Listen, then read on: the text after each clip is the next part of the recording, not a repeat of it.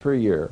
Now that happens to match the present rate of growth of the population of the United States. We are not at zero population growth. Right now the number of Americans is increasing by more than 3 million people every year. No member of the City Council said Boulder should grow less rapidly than the United States is growing. Now the highest answer any council member gave was 5% per year. Well, you know, I felt compelled. I had to write them a letter and say, did you know that 5% growth for just 70, I can remember when 70 years used to seem like an awful long time. It doesn't seem so long now. Well, that means Boulder's population would increase by a factor of 32. That is where today we have one overloaded sewer treatment plant. In 70 years, we need 32 overloaded sewer treatment plants. Now, did you realize that anything as completely all-American as 5% growth per year could give such an incredible consequence in such a modest period of time? Our City Council people had zero understanding of this very simple arithmetic. Well, a few years ago, I had a class of non-science students. We were interested in problems of science and society. We spent a good deal of time learning to use semi-logarithmic graph paper. It's printed in such a way that these equal intervals along the vertical scale each represent an increase by a factor of 10. So you go from 1,000 to 10,000 to 100,000, and the reason you use this special paper is that on this paper a straight line represents steady growth. We worked a lot of examples. I said to the students, let's talk about inflation. Let's talk about 7% per year. It wasn't this high when we did this. It's been higher since then, and fortunately it's lower now. And I said to the students, as I can say to you, you have roughly 60 years life expectancy ahead of you. Let's see what some common things will cost if we have 60 years of 7% annual inflation. Well, the students found that a 55-cent gallon of gasoline will cost $35.20. $2.50 for a movie will be $160.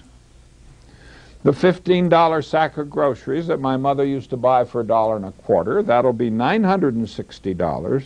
A $100 suit of clothes, $6,400. A $4,000 automobile will cost $250,000, and a $45,000 home will cost nearly $3 million. Well, I gave the students these data. These came from a Blue Cross Blue Shield ad. The ad appeared in Newsweek magazine. And the ad gave these figures to show the cost escalation of gallbladder surgery. In the year since 1950, when that surgery cost $361. I said, make a semi-logarithmic plot. Let's see what's happening.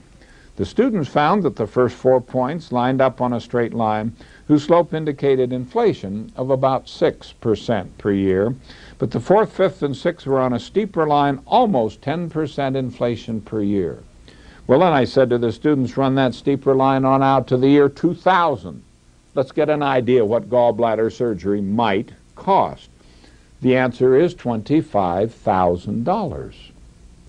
The lesson there is awfully clear. If you're thinking about gallbladder surgery, do it now. In the summer of 1986, the news reports indicated that the world population had reached the number 5 billion people, growing at the rate of 1.7% per year. Well, your reaction to 1.7 might be to say, that's so small. Nothing bad could ever happen at 1.7% per year. So you calculate the doubling time, you find it's only 41 years. More recently, in 1999, we read that the world population had increased from 5 billion to 6 billion people.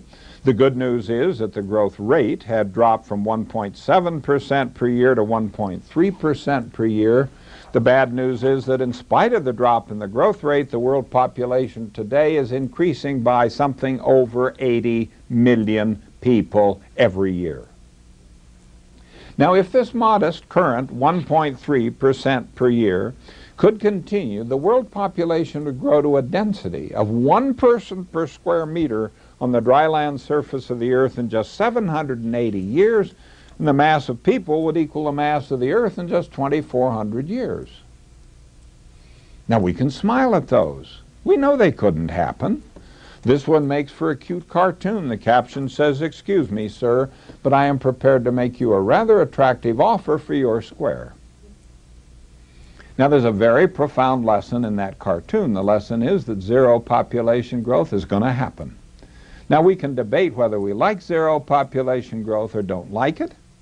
It's going to happen, whether we debate it or not, whether we like it or not.